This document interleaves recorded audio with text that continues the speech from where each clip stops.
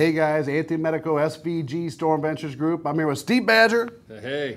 Down at, how do you say your firm's name? Zell. Zell. Yep. Is it a partnership? Zell LLP. Okay, we're downtown Dallas. Came in, I was shooting courses this week in Dallas with some of the contractors on the field. Actually got a couple hundred guys coming in today. That's great. But Steve, you know, big kudos. Steve came in to win the storm last year. Did a little fun debate on stage with myself, John Houtelang, about all the crazy chaos in the industry. And so I was in town. Steve heard I was in town, wanted to invite me to his office. I was a little nervous about coming in because of the security. Yeah. I said, hey, turn the cameras off. I don't want to get any subpoenas. No, I made sure everybody was nice. I kept everyone away today. And I was nervous about contractors coming, but this worked out great with you and I. Yeah, I did have about 8, 9 guys that wanted to come with me. I said, I don't think Steve would appreciate that. But 3 topics, guys, we want to talk about. We got 45 minutes or whatnot. Is contractor licensing in Texas, pros and cons. You know, there's a part of the market that I'd say a majority of the market here of the guys, at least I know, would like to have licensing in Texas. Absolutely. And there's a small portion that are not interested in that. And then we want to hit on deductibles. That's always a fun subject in Texas. And if we got some time, we can revisit the UPPA laws. Oh, joy. The constitutional stuff. Yes, everybody's favorite topic these days. So a little bit, Steve, for some of the guys watch this right now, most of the guys know who you are, especially in Texas. Okay. But, you know, we're in a fairly large floor plan here. How many attorneys do you have on staff here? I have 24 attorneys in Dallas. We've got about 80 lawyers nationwide in about 8 different offices. 24 in Dallas. Of those 24 lawyers we have in Dallas, 22 work almost full-time on nothing but hail and hurricane claims. Hail and hurricane in the state of Texas. Yep, that's it. Yeah, so this is the Full Employment Act, what's going on right now for my firm. Not that I want it to be. I'd rather fix all these problems and all of us get along, have my clients pay claims, everybody be happy, and I could go retire and do something else. But that's not the situation we have, so I'm happy to employ a bunch of lawyers doing this work. Now, when you say 24 attorneys, that's in the state of Texas. So you got 24 guys there. So you're covering Corpus Christi all the way, the new hurricane area. We are. Yeah. So, when contractors, when these storms hit, and now for guys watching this that don't know you, you're an attorney that works for the carriers, just the guys who know you. You don't work for contractors or necessarily Mrs. Smith. You're typically hired by the carriers, correct? I am, yeah. Don't call me if you want to sue an insurance company, all right? Because then I'll ask you a lot of interesting questions. There might be a conflict of interest. There might be there. So, no, we do get those calls by accident sometimes, and we quickly refer them to reputable lawyers that we know in the state that we like and do a good job. And but I do get a lot of calls from Mrs. Smiths, and the Mrs. Smiths who call me Google contractor fraud Texas, and my name pops up because of articles I've written, lawsuits I've filed, and that plays into your first issue of contractor licensing. I get a phone call, Anthony, almost every single day, and I'm not exaggerating, from somebody who's been ripped off by a bad contractor. Yeah. And because of that, I've become passionate that we need to regulate this industry. Now that's interesting because I get about 30 calls a day from contractors who feel like they've been ripped off by carriers. Yeah, no, and you know what? And I get 30 calls a day from carriers, who are hiring me in the contractor disputes. But there's a little other area with homeowners who have problems with contractors. It's kind of a niche area. Legit. Every industry has its fraudulent issues, I think. You bet, you bet. And it's an issue that I'd like to address. And the problem these homeowners have is they have nowhere to turn. Because the plaintiff's lawyers don't want a $10,000 roof dispute against a contractor because they can't make any money. They can call the local district attorney, who's typically not going to prosecute a little case. They can call the Better Business Bureau, who will just give them a check, against their rating. So it's a concern. So that's the symptom of the problem. We need to treat the problem, and that is to address the few bad actors. I emphasize the few bad actors in the industry that is rooting it for everybody. Now, do you ever get a call from Mrs. Smith that feels her insurance company maybe hasn't funded the job properly or slow You bet pay? I do. And when I get those calls, I refer them to a reputable plaintiff's lawyer that we know who sues insurance companies. Okay. So I think that stuff goes, I think that's probably on both sides of the, that's a both side of the table issue. Obviously, it's been in a situation. Yeah. One of the things we want to talk about, Steve, is, real quick, I just wanted to ask you, so You know, when these storms hit, contractors, we talk about scale it. Contractors have to scale up. They have to hire 10, 15, 20 salespeople, production managers, QC inspectors. I'm just curious on your firms, do you guys actually have to scale up, you know, hurricane hits? Do you have to go out and hire like 20 new attorneys to fill in the gaps, or how do you?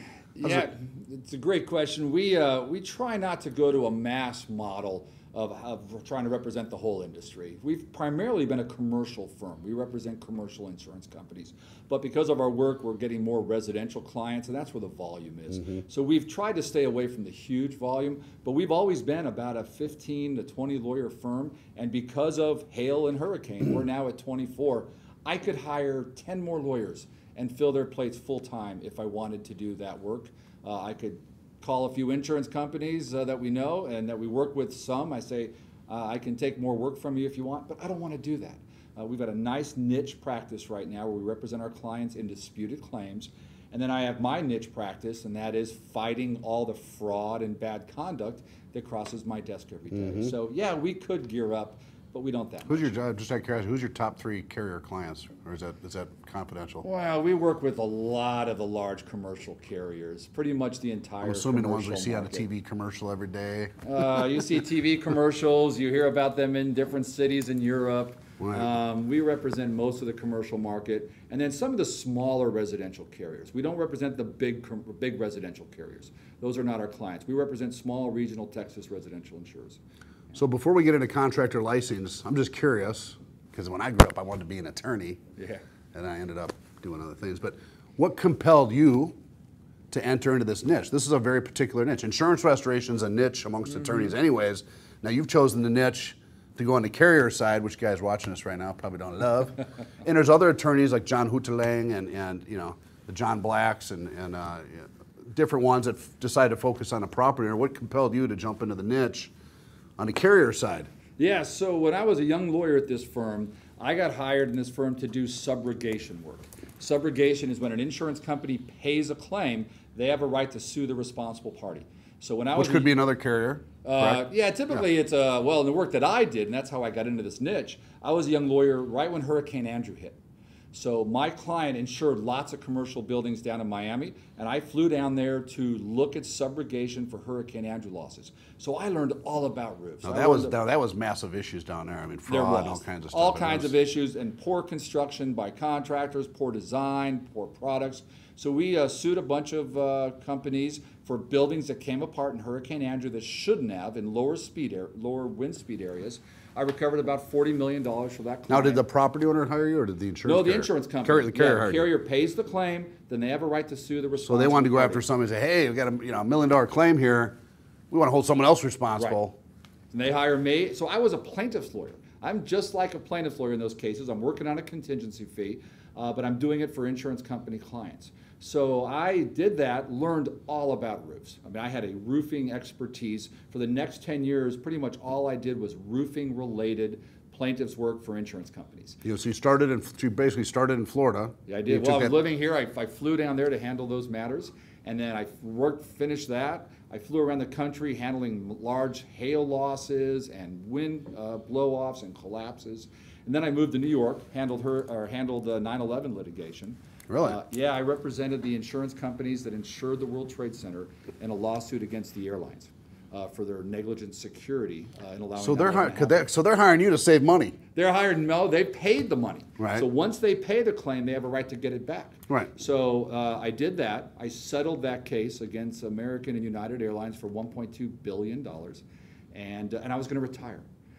And I came back. I was done. Well, hold on a minute. What's the spread on that? I can't talk. What's the VIG? It was. It turned out well for my firm. I hear numbers like 30%. Is that okay? It turned out well for my firm. I might have to get any other change industries here. But then I was done. I was going to quit. And here's what happened then. I started getting calls from insurance companies saying, "Badger, we've got all these new hail claims coming in.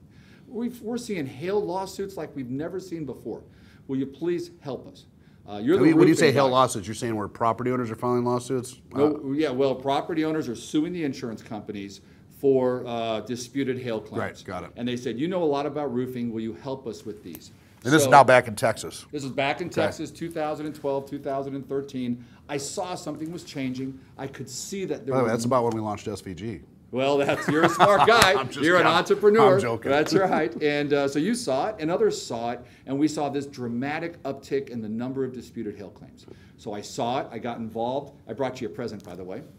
I hope you'll wear it one day. It's got our logo on the front, Zell T-shirt, and on the back it has our coveted. I think I'd lose credibility. What the hail logo? I appreciate it. All right, you can wear it just the bed where no one sees you. I might lose a little credibility with the guys, but so we coined that phrase.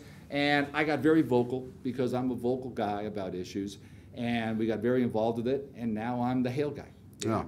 Now, I did a little research study on the number of public adjusters across America, the number of licensed contractors, the number of policyholder attorneys that help the property owner.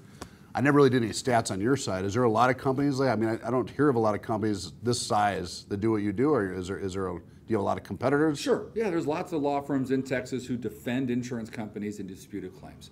I think we've probably more here than anywhere else in the country, I'm assuming. Well, you know where the hot beds are. Here, Florida, Colorado, right? Those are the hot hail beds or hurricane locations.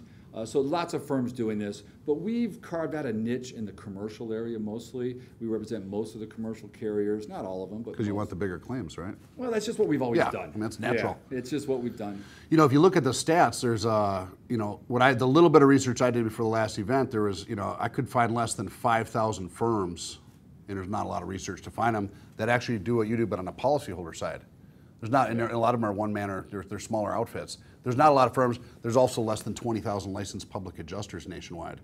And so on the policyholder side of your equation, on the other side, there's not a lot of advocacy on a property owner side, just from the research I did, which leads us down a road. We'll get into this later in the whole, contractors are somewhat often compelled to act in the advocacy of the property owner, which is something, a lot of statutes don't want to have happen, but there really isn't anybody there oftentimes when there's that disagreement, but we can get into that later.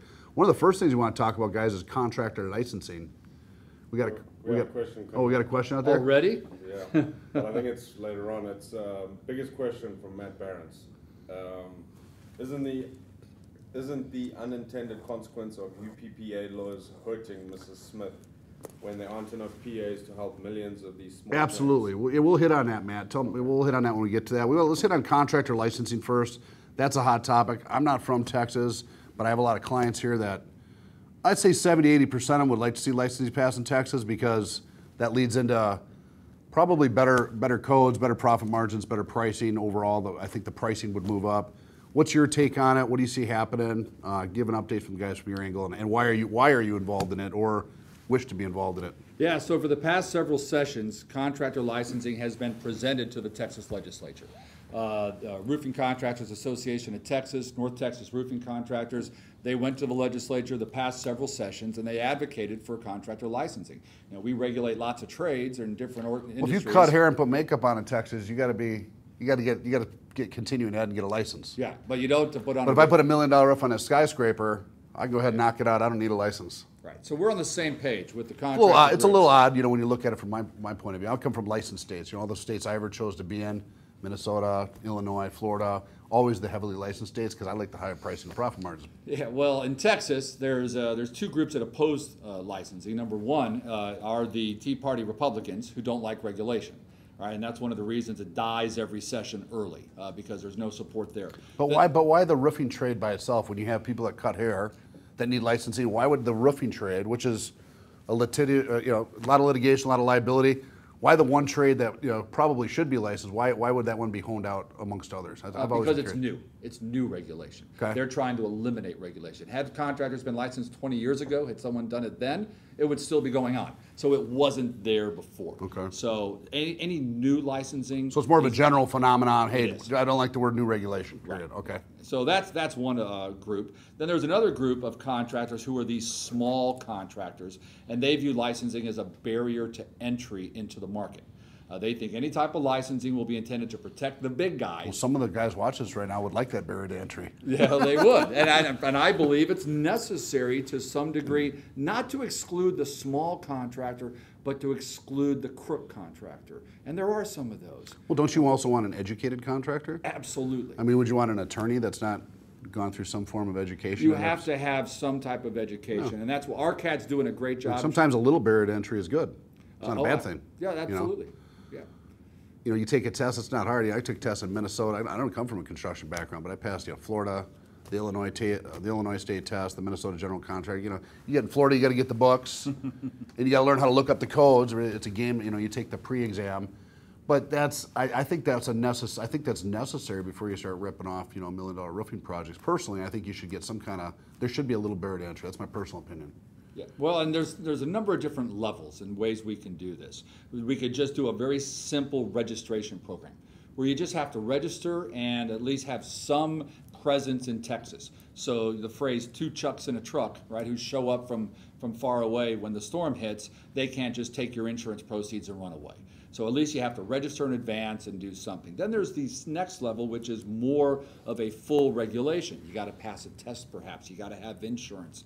There's more. So that's one way of approaching it. And it's not clear yet what's going to be presented to the Texas legislature. Either it's one of those, or I will tell you what my personal view is what we need. 98% of the fraud in Texas in this area involves insurance proceeds. Right, it's contractors who come in and they prey on victims after disasters, and they take their insurance checks and run. It's also an education problem. There's guys running around here, thousands of them, that have no idea what state statutes are and UPA laws. They don't read that stuff. Yeah. They don't understand what a deductible is, and they're out there dealing with Mrs. Smith, and you could perceive that person, because they're not taught, trained, educated on the insurance claim process, as doing something fraudulent, when in fact they just don't know. And you do have a portion out there that's also might be doing it intentionally. I talked to a lot of guys, you know, they put the deductible assistance sign up in their yard signs. You see it all over. You give them a call. Actually, my group calls them out. You call the owner, he's like, you know, I didn't even know I couldn't do that. And so there's an education part of this thing beyond just saying, you know, everybody's doing something fraudulently. There's just, people aren't training them, you know, which is one of the reasons we bring some of the stuff up at Wind and Storm. The reason we're talking about this right now, it's easy to point the finger at a bunch of a blue collar industry. I think there's truth in it. But we have to be a little careful and say we can't label a whole industry a blue collar and say, you know, there's all this fraud when nobody's going out of their way to educate that part of the industry. It's just too easy to point a finger at them. And that's, well, you know, but that's your job, right? That's your job. That's RCAT's job. That's North Texas Roofing's job, right? To educate with these basic principles that you can't waive deductibles, right? You can't act as a public adjuster. But the ones that are the problem are the contractors who are not trying to do the right thing. I do not want to create problems for contractors who are trying to do the right thing, but it's the ones who steal people's money. Like this guy who stole insurance checks from 111 homeowners.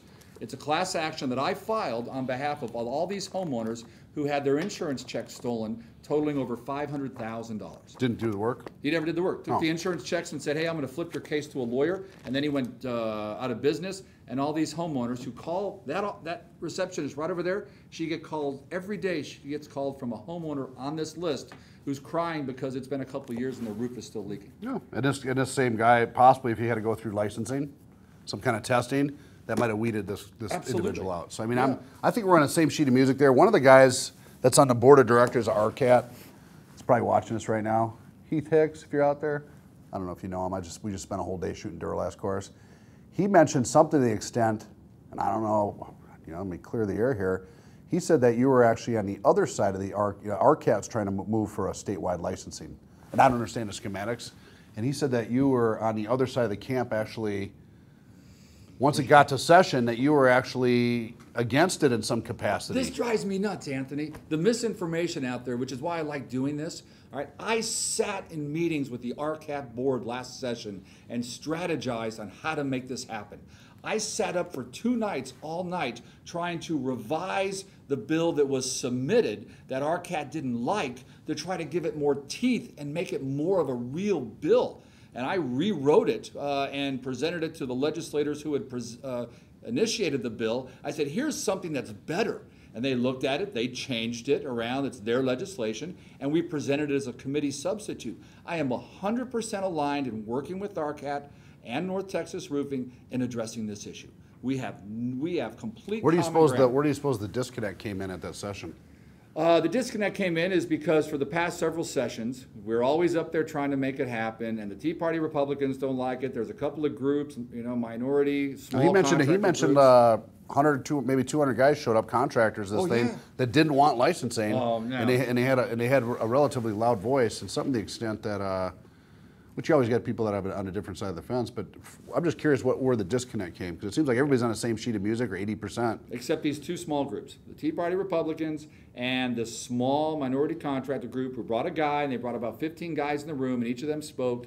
Anyway, I could go into why it didn't happen. But Now, here's what did you move to side with that group? I did not. No. Okay. I sat there and testified in favor of this bill, passionately. And it didn't pass. And it didn't. Well, we never even got out of session. So now we're doing it right this time. We're getting organized in advance. We're working together. RCAT has hired people to help them make it happen. But what we have to do is this. We have to focus on consumer protection. Right. This needs to be a consumer protection bill, because then we can convince both the Republicans and the Democrats who want to convince or want to help the small guy. We can say the small guy, right, is getting ripped off. It's these 111 homeowners right here, right, who need protection. This is a consumer protection bill. Okay. So that's how we need to sell it to the legislature. We're going to do it right this session, and I will be aligned with RCAT in North Texas. So you'd be willing to meet back with the leaders and the board of directors of those folks, and maybe I talk to them all the time. Okay, yeah, good. You bet. We're on the same page on this. Do we have any questions on licensing out there? Let's shoot them out. Yeah, let me slide this computer in. You guys can go through. There's a bunch of different questions coming through. Imagine that, huh? Yep. Yeah. Some interesting people in. Please ask him why the TDI implemented the PPOC penalty. Let's scroll down and start. That's a whole nother issue. Oh, we that's can another come back issue? today and talk about insurance company issues. Okay, hold on a sec. I'm happy to talk about that, but I don't think that's on Anthony's agenda today. How do we scroll down on this, Matt? Why don't you read them off? Yeah, I can read them off too. All I see is 3 comments. Is bridge and starter included in waste? Well, you guys want to hit me with all the insurance company issues. Overhead and profit. Yeah, let's talk about reasonably involvement of a general contractor. I think most guys, at least the bigger companies on our pay that I know in Dallas here and throughout Texas, most guys would like to see just a basic blueprint of what 30 of the other states do for licensing, which makes a lot of sense. Here's my proof of GL. Here's my proof of workers' comp. Let me take a test. Let me get my license. And they know that's going to have a barrier to entry. That's going to get rid of some of these truck in a truck guys. They're probably a lot of the same guys giving away deductibles. I know from a macroeconomic standpoint, and insurance carriers aren't going to like this, it's going to drive price up, labor and material, because now you have to licensing, and that's going to naturally move the Xactimate numbers up down the road, because anytime you introduce regulation licensing, the price goes up because you have less labor, less licensed contractors in the market, which means less supply, increased demand, which means the price goes up. Now that's a good thing in the insurance restoration side, because that's going to move the Xactimate numbers up, which is going to move margins up. I know that because I worked in a lot of different states as a contractor, and the licensed states, Northeast, some of the licensed states in the Southeast and the North, just have a much higher pricing regimen in Xactimate, for example, insurance restoration, than when you come down to states like, Texas, or just different states that don't have license. Missouri is another one with no licensing. It's just it's a natural act of price, and I think that's a good thing. It doesn't bother me at all. What the pricing is, right? And that's what we owe. We can debate about various issues. Now your clients might not like that. Well, my insurance company clients. But they might like that that some of the fraud and some of the rin-tin stuff going on actually gets reduced by having a basic licensed program. I think that's right. We'll eliminate some expense in some areas, and there will be some more expense in others. But the market will bear out as it does. But in the end, we have a common objective here, right? It's to help the homeowners, right? I really believe that my insurance companies do. Now I know some will say they're horrible, and do they make mistakes sometimes? Sure. Are there ways to punish them when they make those mistakes if they're intentional? Sure. But at the end of the day, we share an objective to make sure that Mrs. Smith gets a roof on her house. Well, at the end, we do the stats research every year. Insurance carriers spend billions. I know they spend billions because I do the little study on it. They pinch pennies, but they do spend billions. They do overall pay claims. The problem is, just get a little off coot here, is there has been and I've just noticed it since the early 2000s, there's been a fundamental change. Some people blame it on that whole McKinsey report thing and the Allstate phenomena that happened.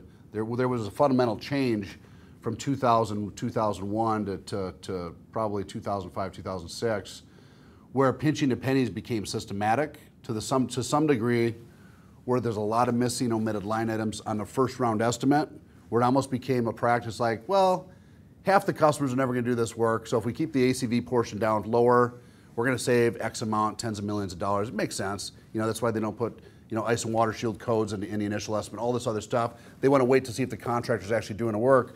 which has now induced a whole part of our industry that's doing supplementing, which insurance companies probably don't like, but it's you almost have to get the permit, to get the cost of the permit, the codes, the ice and water shield. You have to send all that documentation in, which has now introduced a whole industry of guys that are now combing through that paperwork going, well, they don't just miss the code, they miss the starter ridge, overhead profit, we go on Dale about that, but there has been a change systematically across carriers at doing it, and I think that's where the pinch and the angst, and some of these guys, they spend a lot of time administratively trying to get that price where they're needed to be because of those missing items. It's a lot of work, and that's where a lot of that stuff's going on. It'd be nice someday to come up with a happy medium.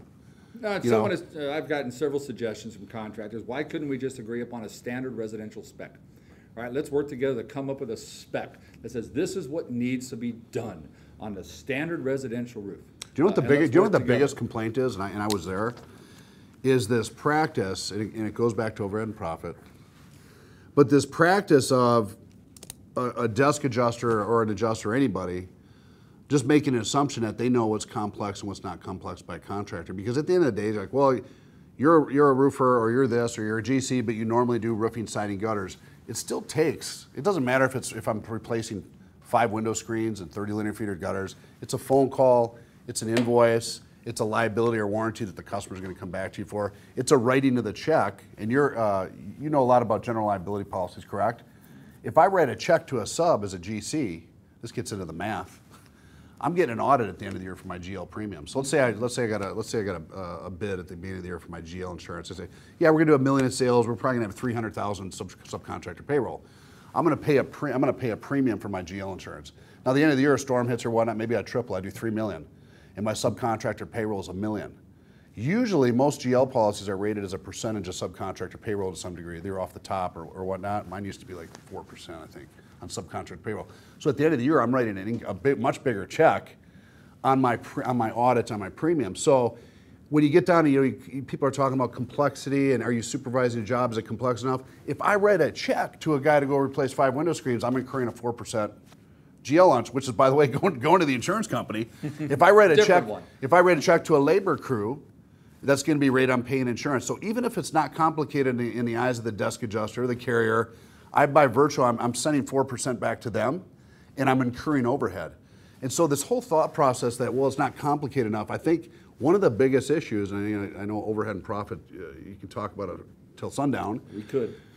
Is it anytime you're doing multiple trades, it's requiring coordination to some extent. You're invoicing somebody, you're warranting something, you're calling somebody, you're scheduling a crew out there, you're inducing liability. There's overhead in all those tasks, regardless of who's sitting at that desk thinks it. So I think if we ever came to a happy medium down there, like what you talked about, one of those things would probably be, look, this is our stance on overhead and profit, and this is the way it should be, instead of allowing all these individuals to make their minds up, because this is where a lot of the flags come in, because that overhead and profit could turn a lot of these claims a lot faster if they paid it. But Anthony, you're a real general contractor. Okay, you're a real bricks and mortar general contractor. You buy GL insurance. Not always. All right, but in the scenario you're talking about, right, you are a real general contractor and you incur expense. What we see, though, and what has led to this great O&P debate is that a lot of what we see, the people asking for O&P are either the roofing contractor, who's just doing the job as a roofing contractor, or a phrase that I've coined, a paper contractor. Well, you took that from me. Yeah. Well, I came up with that phrase. Paper contractor? Yeah, paper contractor. I love that phrase then. Paper contractor. It's a guy who's just a salesman, yeah, and he's selling a job, he's subbing it out for as little as he can and trying to live off the delta, right? And if he can get the overhead and profit improved, it's a bigger delta. I get that. So we have to identify first whether it's a real general contractor situation. Yeah, but you also have to understand that even roofing contractors, 90% of the roofing contractors out there, let's say that's all they do, they're not using employees anymore to do roofs. So they're literally hiring a subcontractor, which is a 1099, which is a separate company. Whether they're a licensed contractor or not, doesn't matter. It's still a sub that you have to manage, control, supervise, and it's still a subcontractor. It is, but they've made that choice to do it that way. And I know we may disagree. In some states, there's no roofing contractor license. Right. So let's say I'm, like, for example, let me take that back. In Illinois, there's a roofing license. So there's not a GC license in Illinois per se, or at least there wasn't 10 years ago. There's a roofing license. So a lot of guys might set themselves up to be a general contractor, where there's not really a general contractor license, but they do more than just roofing, and they carry a roofing license. But 90% of the time, that same individual, which you might call a paper contractor, is still subbing out to different labor crews and calling in materials and dropping them and subbing out the labor, not employed, not a normal controlled, and flexing up to really deal with storm and fast recovery to get that done. It's a massive amount of coordination. And when you add stuff like gutters and window screens and with 3 window claddings, it's actually more coordination to go do those 3 window claddings if I replace all the windows on the house sometimes, because you can't get anybody to do it. It's a headache to close those claims out. And that's what some of these carriers need to understand is they don't view some of those smaller ancillary trades as, in their minds, it's not complex, but it is complex. And sometimes it's harder to get someone out to do that smaller trade and finish the job, which, by the way, is the benefit to the carrier, than it is to do the whole day. I'd rather do all the windows in the whole house than replace 10 window claddings on the south and west side nobody wants to come out and do for $170. So that, and so you imagine being a contractor now, right? I don't care if you call it the roofer, the GC, whomever, it's still a human being, and it's a massive assembly line like flipping pancakes. Now times that by 100 jobs. And now you got 3,000 window claddings, they're all different colors, all different Mrs. Smith's house. It's a conundrum of coordination. So when it drives us crazy on the contract side when that desk goes, it's not complex enough. I'm like, man, have you ever, all these little trades makes it more complex. You'd rather build the whole house, you know? And so it's something that I know a lot of guys watch this, right, or feel strongly about. That's probably one of the biggest issues that we, eventually you should try to get some kind of even playing field on. He's over here pointing at, yeah, we're getting a lot of O&P questions. And it's not even on the agenda. We're not even supposed to talk about O&P. We always talk about Do we have any Xactimate is coming up a lot, like how the prices haven't increased over the years, and well, Xactimate have just decreased and things like Xactimate, I'm sure Steve will agree with this. Xactimate is just a stab at what the fair market pricing is. It's an algorithm in a computer. There's no law that says you have to use Xactimate. Yeah, I was very clear at Winter the Storm. My preference is real bids, right? Let's get real bids and tell me in the competitive market what this roof is going to cost. Xactimate is a guess, as you said. But in a hyper fast post-storm situation, okay? Xactimate's a great tool because you're going to get anybody to come out there and give all these bids, and Mrs. Smith or the property manager over here needs to get that roof replaced. Yeah. And so in a post-storm environment, getting bids is futile. And most guys would want to, and I think that's why carriers use Xactimate. It's nice to have a nice playing field as long as it's used correctly by both sides.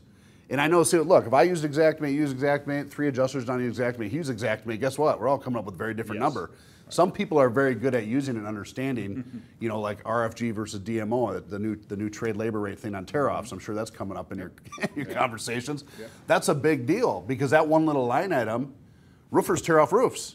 It's not like I hire my mom or the milkman to come tear off the roof, which has some kind of lower workers' comps, some kind of hourly rate. It's the same crew that's tearing off the roof 95% of the time that's putting on a roof. And so to have a separate trade labor rate, because if you start reading through all the little workers' comp letters and the NCI letters and all that, they're saying that should be treated the same on the RFG. Now there's a portion of the market out there. So this is one of 10,000 things that's in Xactimate. But there's a portion of the market out there that's starting to understand this. Like, you're right, because I always thought the tear off was extremely low. I'm like, look, we're tearing off the roof, which is sometimes harder than the install, right? Especially on tile. We're dumping into a dumpster. They're telling us they're not paying for the dumpster and they're not paying for debris removal. That's all included in this tear off price, and it's like $40, $50 a square. I'm like, that's not enough money if you really think about it. I wouldn't go do it for that much. But here's from my side. They put on general supervision. When you ask Xactimate, that's you can't have overhead and profit and general supervision. Right. It's duplicative. Yep. Right? They put the toilets on there. All right. No one gets a toilet. I mean, some do, but there's not going to be a toilet there. I get pylons. I get fencing. I get OSHA requirements. I get harnesses. All right. Well, would you take that stuff off and take the overhead and profit? Well, I mean, those are all issues, but I get a lot of things added to these that should not be there. And I understand, okay, we'll add them. The insurance company says no, we'll get to a number. All right, the insurance company's going to start low, I hear. Well, we need to fix this somehow. I wish we could. I don't know. Not going to do it today. Yeah. But generally how it works, and you know this, insurance companies come out a little low. They're coming out at 10. Contractors at 20. He might be a little high. And it meets in the middle. The truth is always somewhere in between, and it meets at 15. And that's the game going on pretty much every claim in America right now. And most of them get resolved, though. It'd be nice if they do. They do. They do, but it'd be nice if we get to that 15 faster. It would be. Because we both sides know exactly what's going on. Yeah. You know what I mean? Right. And there's some guys that don't understand the game that are getting they're entering into formal build contracts at the 10, and they're finding out later on that they have really slim profit margins. And there's some guys that can probably do it for those slim profit margins, but not everybody. And there's some guys that are probably, a few guys are probably making over on the high side. I was one of them. I usually got because I wouldn't start the job until I got my supplement approved. I had a different way of doing supplements than some guys. We wouldn't actually enter into major trades until we wanted to get the price dropped. Yeah. And then there's there's a portion out there at the 15. But I think it would be nice. Again, we say you mentioned you're out here to help the property owner. I think most contractors are. I think most public adjusters are. It'd be nice if we get to that 15 faster, because at the end of the day, Mrs. Smith needs to be recovered faster. And if you're sitting there in these supplementing shenanigans out 3 months after a job, and if she really is leaking, therein you have a problem. You got more liability for the carrier. You got a contractor whose property owner's pissed off. You got all these shenanigans going on, and it actually hurts the brand equity, I think, of the carrier and sometimes the contractor too. It'd be nice to get to that. My clients want claims resolved and paid. You bet. Quickly. They want the homeowner to have their roof fixed as quickly as possible and to move on. When claims stay open for a long time, they always get bigger. Would they ever be willing to sit in this room and come up with a plan to execute these claims faster? That's the great question, right? Could we ever sit down and figure things out? This idea of a model spec, all right, for a simple residential roof is something that resonates with me, and I'd love to have a dialogue with people about if I could go to carriers and say, could we agree with these guys upon some model specification for the typical Texas roof job, that what needs to be in Xactimate. You know what they're going to be? They're asking right now, isn't the model spec Xactimate? Well, no, but it's not, because there's 4,000 different line items, right? There's all these line items that either go or don't. Well, let me ask you a question. You're an attorney. You're an entrepreneur and attorney, very successful one, right? Well, okay. So when you're putting a proposal together for a commercial client that calls in, or a carrier, don't you want to include all your billable hours, your faxes, your emails, your phone calls, so that you're getting the most you can out of that project? Well, to a fair market price, but to an equitable project? I have an hourly rate that I charge my insurance company clients. It's a fixed rate. Okay. That's the rate. But you like to be able to choose that rate and make sure that you're getting a fair. Absolutely. If you're going to go take on a case of litigation, you're going to hire all these attorneys down there. So I think your contractors, same thing. He knows he's got to hire salespeople and staff up. He's got to replace 100 roofs now instead of 10 next month because a storm hit. He's got to staff up higher. Don't you think that they want to also scale up their companies and price things appropriately? And why wouldn't they want overhead and profit? It's not about what you spend or what some desk adjuster thinks is complex. It's what do I want to be so I can service my market and get my price so I can become a better company to service my market. There's a whole portion of those contractors too. Overhead and profit. I mean, so when you're pricing these down in Xactimate, if you use Xactimate correctly, it's a nice system. I mean, if you use it, if you get the right steep charges, get the right overhead and profit, get your starter and ridge, which you guys should pay for, right, guys? It's a decent job. It's not like you're making 100% profit margin like the carriers are on premiums. It's a decent job. Like you could probably get a 40 or 50% profit margin, right? After you had your that's not with overhead allocation. That's what it should be, because these guys got to live with these customers for 5 years, and a lot of carriers, they got to take leak calls for the next 2 or 3 years. And so if you think about margin, I think a contractor should be at 100% margin. I mean, if the job's 10,000, you should, because all the headaches you got to deal with. That's my personal belief, but people are saying that 40 or 50% margin is too much for a contractor, and it's got to be that just so that they can stay alive and service that warranty later on. They're climbing on roofs, they're tearing off roofs, they're doing a lot of things, they're getting sued, they're getting this, they're getting that. And there's all these different variables going on with contractors. So all these things tie into overhead and profit, not just the nature of how I supervise a job. I mean, it's all the above. And I don't begrudge a contractor making a profit. He should. That's the entrepreneurial way. So. That's right. Now, I want to make a profit also. And all I ask is this, okay? It's an insurance job, all right? Whatever the competitive bid price would be in an open competitive bid market, all right? Whatever you would bid that job to be, whatever it would be in that market, all right? Then let's work towards that. You don't get more money just because it's insurance claim. And I see this belief that it's an insurance claim and I should get more money. But for the sake of closing the claims quicker, I think that's why everybody's fundamentally agreed to use Xactimate, because we have what we believe is a fair market price. When it's used correctly, I think most contractors think it's fair. Obviously, the insurance guys like it because they use it. Some of them use Stability, but most of them use Xactimate. So the problem is you can't always get those competitive bids. I mean, if I have copper gutters down there in the church and the roof's leaking, I got to do it. I don't have time to there might not even be a copper gutter sub that can get out here before 2 or 3 weeks. No. And we got to get the deal done so we can enter into a formal build contract, which is why we use Xactimate. I think there's a lot of back and forth on the line items. I think everybody knows what they are. And someday, if the carriers are really interested in recovering these jobs faster, really after the best interest of the property owner, they'll probably will sit down at this table and say, you know what, I do understand what you just said, because if you start thinking about it, it makes sense. And these things, we're going to go ahead and make a few changes here. Otherwise, this is going to go on forever. It will, and you and I will be having these discussions a long time. So at some point, maybe we'll get to that. So, all right, what's next? Enough overhead prop. We got off the subject, guys. We did. So contractor licensing, we touched on that. We want to talk about the nasty D word in Texas, deductibles. Oh, so these have all come in the past week, right? We will help you cover your entire deductible. No deductible. These are all from the Dallas storm. Yep. And then the infamous advertising agreement, which always match the amount of the deductible, right? We'll put a sign in your yard and you'll get paid the amount of your deductible. All right. Let's for the guys watch this, Ryan. In Texas, the deductible problem is 10 times worse than anywhere else because you guys have the 1% to 2% deductibles. Yeah. Where I'm from, Minnesota, Illinois, 500, 1,000, maybe 2,500. You'd never see a 1 or 2. It's starting to change. Yeah. You guys are changing policies out there. What's going on?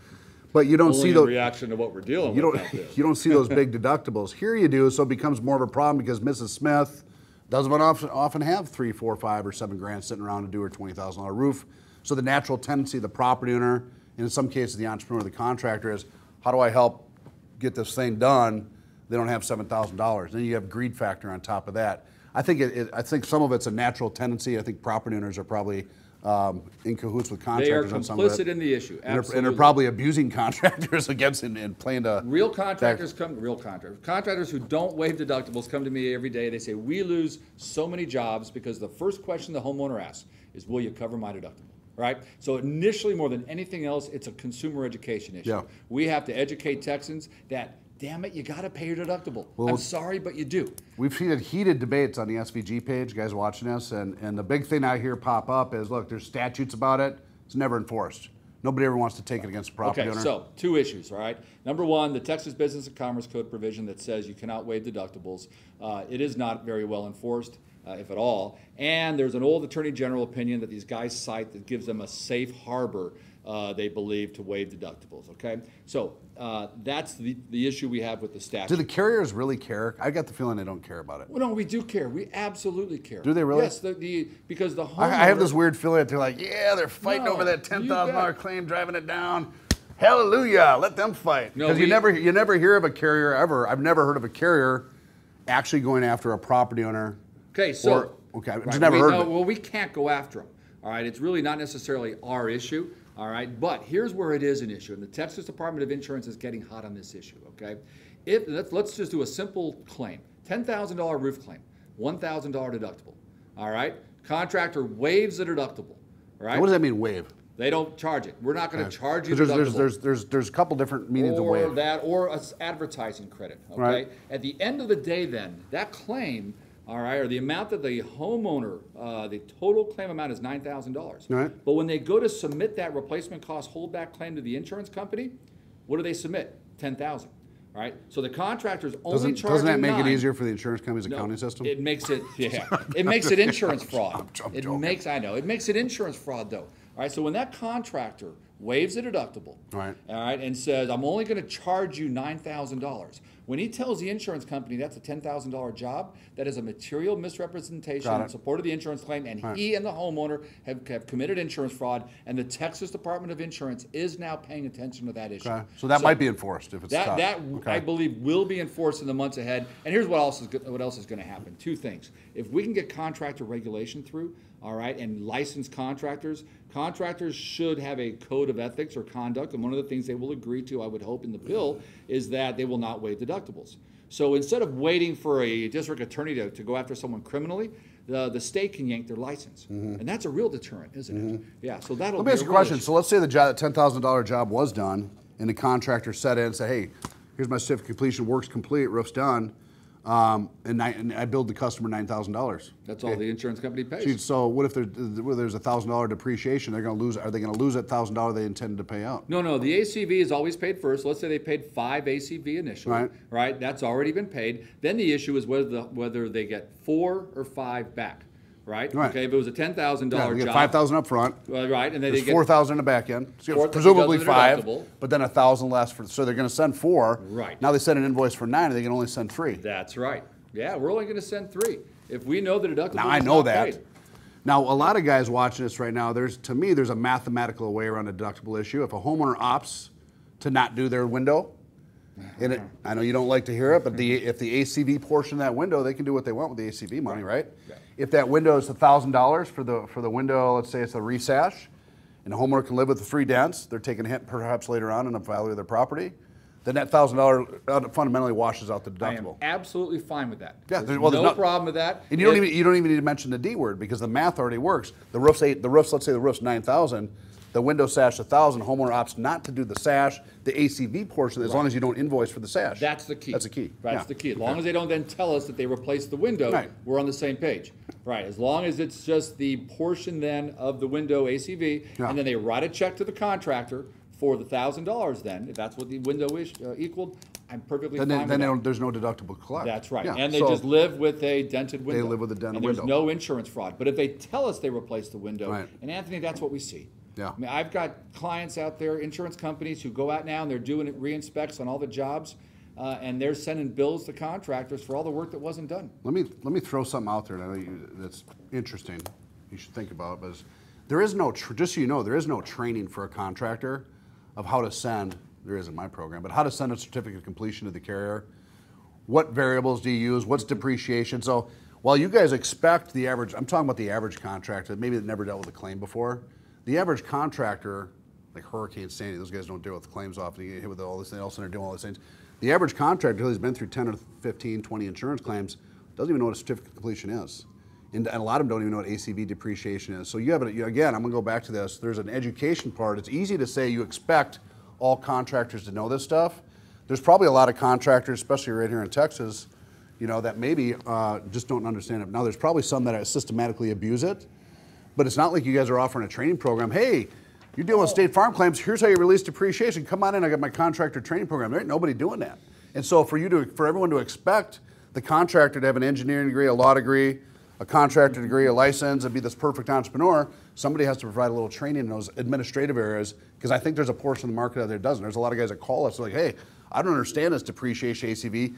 They might just send it in, match, in some cases match up the RSV because they don't know any better.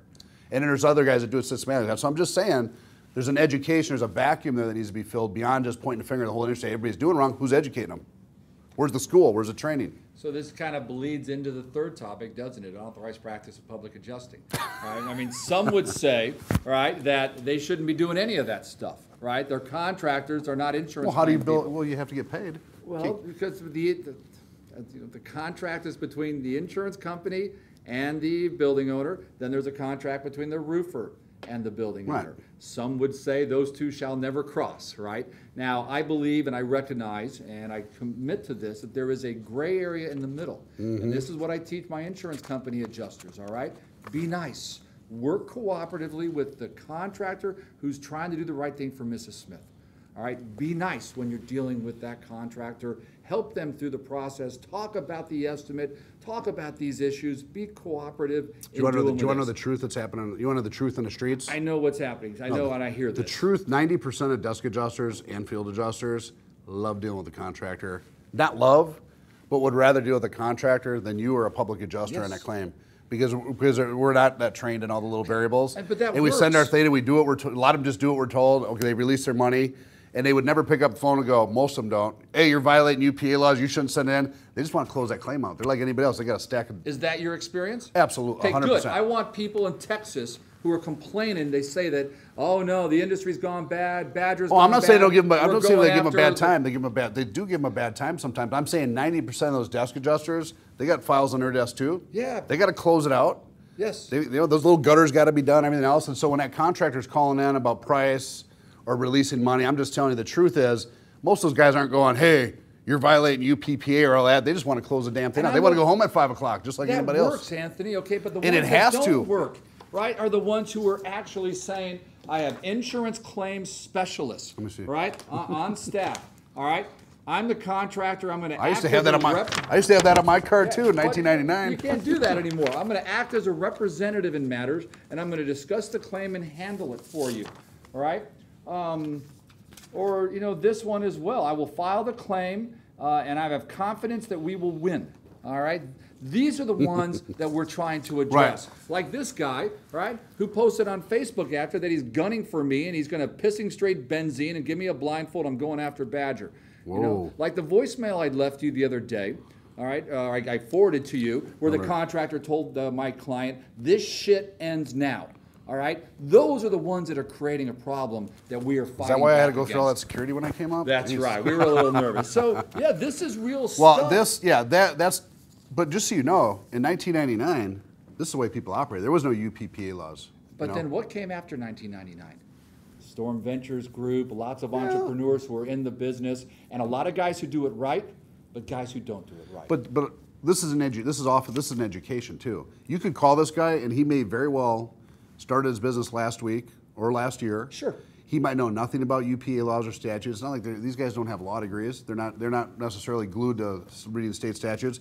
This could simply be an education issue where he just doesn't, maybe he borrowed it from his last boss. Yeah. A lot of this stuff, this literature and these continuous agreements get handed down from company to company, which is why you guys should buy our stuff, because we update it so you don't violate the laws to the best of our ability. We went through an evolution too, where some of our agreements we use, even after just 2 years, talking to you guys a year ago, changing all the language so you don't have that language in it. I think the whole industry is going through that though. So some of this you got to take as an industry evolution that's going on. And I've had contractors call me after I've reached out to them with a letter saying you can't do this. They'd say, hey Badger, thank you, I'm sorry. They probably appreciate the warning. I refer them to a lawyer who helps them change their contracts, and they change their practice.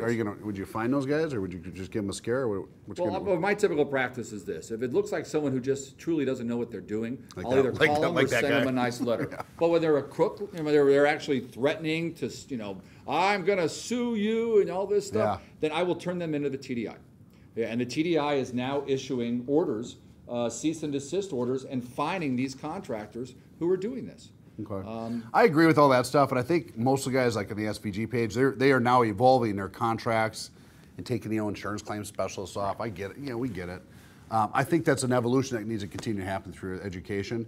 I think where some of that goes, though, and it crosses over into the area of, there's guys that ask questions on our page. Can I pick up the phone and discuss my price? There's still a connotation out there that guys can't openly express free speech and discuss their price as an entrepreneur with anybody that's in their 3-foot peripheral on the phone. Texas bulletins and the Texas statutes say they can discuss their price. Right. Now, I would recommend they do it with their client, the homeowner present. Well, sure. Just makes it cleaner. Yeah, sure. All right. Have the client, have the homeowner be there, talk about the estimate, talk about getting to Mrs. Smith's number to get the roof replaced. Because in Florida they have some very strict UPA laws too. They say, look, new laws, you cannot act as a public adjuster, but there's another statute below it says, however, if you're the signed contractor that is beginning repairs, all that goes away. You can pick up the phone now and talk to the insurance company about your price, what you're finding, your code, because you got so many codes there.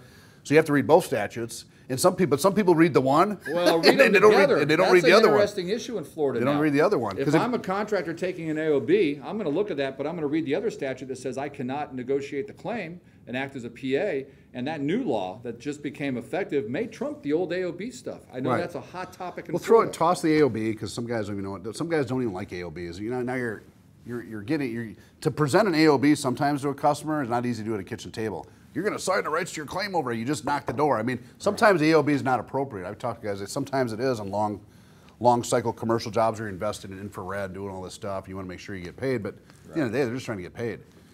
Yep. But take the AOB out of it. The average contractor doesn't know anything about insurance restoration. Let's say Florida, you just go start ripping off that roof. You got all kinds of code issues in Florida. I own a home in Florida that's roof's in production right now. That contractor has to freely be able to pick up that phone and talk about safety, code, price, and anything he dang well pleases to that insurance company, because he's doing a job. He's actually held liable for a lot of those things, and he can. But there are people out there that are portraying that first statute as if, they don't, because these guys don't read statutes. If, well, do I need to hire a public adjuster to talk about my price? No, you don't. Not once you begin to work. You're the entrepreneur. It'd be like someone telling you couldn't discuss your price with whoever you're billing. The AOB is given the right to do that. It's hugely controversial. I don't have to deal with that in Texas because they're not allowed here. Right. So. But they can pick up the phone here and discuss their price. My advice to my insurance company clients is to be nice. Right. If the contractor is being But there is no nice, statute that says they cannot do that here. Oh, sure. We have unauthorized practice of public adjusting But discussing that's the gray area that you guys got to be careful of. so- Discussing your price as the entrepreneur is not acting as a public adjuster, because a public adjuster is not a licensed contractor. Texas bulletins that came out interpreting our public adjuster licensing statute have said that a contractor can discuss his estimate. Can. Yes, Thank can God. discuss Thank you. his estimate. But as soon as you start saying, if you don't pay this, I'm calling my PA friend or I'm suing you for bad faith, all right, that crosses the line. Well, all right? that creates a little war, but yeah, but we got to be careful. You know, look, I served in the military. I'm all about the Constitution, the United States, and all that. We got to be careful that we don't ever tell an American entrepreneur, American citizen, that he can't dictate his or discuss his own price in a free market economy, which is what we're based on. Because now we're talking about socialism, communism, all other stuff. We're not. We should not be living in a. First of all, you get real philosophical. We shouldn't be living in a price fixed system, technically an Xactimate, where everybody's on this. Hey, this is the price, because that's not how a free market economy works. That's based on the laws of supply and demand. I got an MBA in economics and marketing, so I know that. But also just the basic premise that an entrepreneur should be able to discuss, negotiate his own price. That is not acting as a public adjuster. That's for the vague area. Some people that don't understand basic business. Negotiate his own price. Negotiate his price as the one doing the job. That's his. Well, he should be negotiating that with the person he has a contract with, which is the homeowner. Yeah, but the insurance company's paying the bill. Well, so that's when we get to the gray area. So the only gray area I see is a contractor shouldn't be discussing and interpreting policy coverage. Okay, I get it. That's what a public adjuster is trained to, or acting as an attorney. Yeah, but we bleed when you're into talking that. about our world, we're the ones doing the work. We're tearing off the roof. We know the codes. We know the OSHA violations. We know what it costs to pay that guy. That's our price. Okay, so let's. There's a school of thought that says you guys shouldn't even have you guys don't have the education or license or experience to discuss our price with us. Why should you? Why should a desk adjuster? Why should even a public adjuster who's maybe has never done a roofing project before? You know, they read about Xactimate and stuff. Why do they have some kind of great degree or license that they can even discuss my price with me as a contractor? Maybe they should get a contractor license and they should get a contractor violation for negotiating with me on my price, because I'm after safety, productivity, P&L. I want to make money on the job. I know what my overhead is. Who's to say that anybody has more authority or experience than me to discuss my own price with me? Well, that all goes to you and your insurance. Right? Well, think about it. I have it with, there's a contract between my client and the homeowner and the I know, insurance company. and that's the I agree. Look, we have a lot of public adjusters that come to our forum and our network. I want them to have that business. We don't want to attack their business. I just think that the vague term negotiated claim is being misused to make people think suddenly you can't act as an American citizen or an entrepreneur. And that's what we have to be careful of, because that violates the Constitution. Remember, pure pricing, right? Just the pricing issue, talking about your estimate. But then we have the more common issue is whether the roof is damaged. All right, so the contractor's up there saying, that's hail damage. All right, is that a coverage question? It is a coverage question. No, not necessarily. Roofing stuff, I mean, a roofer should be the expert. If the granules are worn out due to weather, workmanship, or warranty, would not the roofer be the expert over the engineer, the public adjuster, an attorney, or a desk adjuster? Technically, they work with those materials every day. They should be able to say openly with their opinion whether or not they believe the damage is due to this without being in fear of a fine or jail or something like that. That bleeds into the coverage Now question. coverage, I agree. No, coverage, I agree. What's physical loss or damage? You should pay for this. That's in your policy. Yeah, we get that, but hey, I think this is hail damage. Look, Can't I'm going to replace go back and we'll wrap this part of it up. Be nice, okay? I tell everyone on my side, be nice. If we're trying to work together to help Mrs. Smith, be nice, all right? Yeah. The only contractors that we are going after are the ones who are not being nice. All right, when they start threatening to sue my company and yell at them and let them berate them in voicemail messages, I'm going after them. All right, all I want to do is make sure that people don't rip off my clients. Well, I'll tell you what a great, because we could talk, we could probably debate this every year. You're coming back to Win the Storm, aren't you? I'd love to. I heard you're going to host a couple breakout sessions this year. If that's what you'd like me to do, I'd love to. We can just have a discussion like this. Yes. Yeah. All right, a couple questions. Do we have time for that? Yeah. Real quick. A lot of people really appreciated that you had the guts to come out to Win the Storm. There's a few people saying that. Nice, thank you. Hey, what about me? I could have got a subpoena today myself walking in. That's right. Thank you for coming here. I watched some of my attorneys over there checking you out during this today. So yeah, some people are wondering why the insurance companies don't back the contractors up when it comes to paying the deductible, like telling the insured, hey, like it's your responsibility to pay the deductibles. They should. The insurance company should stand behind the contractor and force the insured to pay their deductibles. And one of the things we're hoping that we could address is an issue that if we could ensure somehow legislatively that deductibles are paid, and we're looking into that issue. Pavlov dog theory. As soon as they put one customer in handcuffs for playing the deductible game, guess what? Everybody will pay their deductible. Somebody's got to. It's about enforcement. Somebody's got to enforce it either on both sides. I know you were saying obviously we're all trying to be nice here. So someone said being nice doesn't necessarily prevent the insurance company from going after you for UPPA.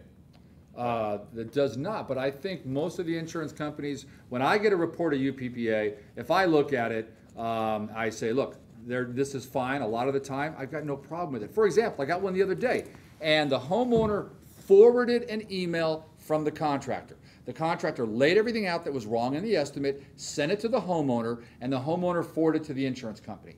And the adjuster sent it to me and said, Badger, isn't this wrong? I said, no, because you got it from the homeowner, right? The homeowner sent it to you.